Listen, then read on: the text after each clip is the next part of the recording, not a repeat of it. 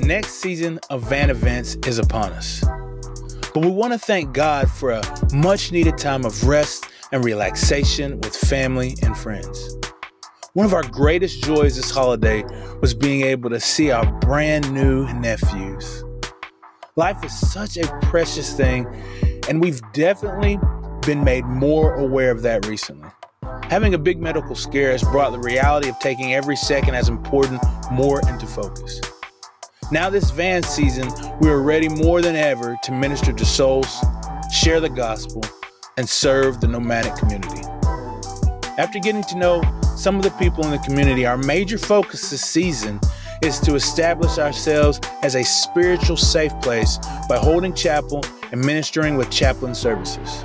We believe these nomadic communities are like pop-up cities. Wherever we are, a community meets is like a city with all that goes with it. Shops, clothes, concerts, cookouts, classes, and more. And we want to bring a church in that city as well. As we continue to show up consistently, we give God an instrument to love and be a catalyst for salvation. And we are more than ready to do that. And we want you guys to partner with us through it, Trust in Jesus Ministries.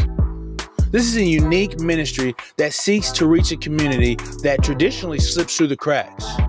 Because of the nature of the nomadic community lifestyle, always on the road, and oftentimes out of the wilderness, separated from others, it is hard for a church to insert herself into the lives of these people and exemplify the life of Christ. We believe that's why God has called us to live in this unique and untraditional lifestyle. And if God has placed a burden on your heart for an unreached and outlier people, just click on the link that says give in the email below. And you'll be directed to a place where you can give either a one-time or a reoccurring donation. Again, we pray that you prayerfully consider this. If the answer is yes, amen, and thank you so very much. And if the answer is no, we love that too. We can't argue with what God has you using His resources for in His kingdom. We also ask that you pray. Satan has already been attacking us to thwart the plans of God in our ministry. The end and the beginning of the year have been trying with problems with the van and serious health scares. But God is faithful to walk with us through this. And we ask that you pray for renewed health and energy, maintenance and longevity for our van, and our steadfastness in His ministry, and that the lost to have open hearts to His gospel.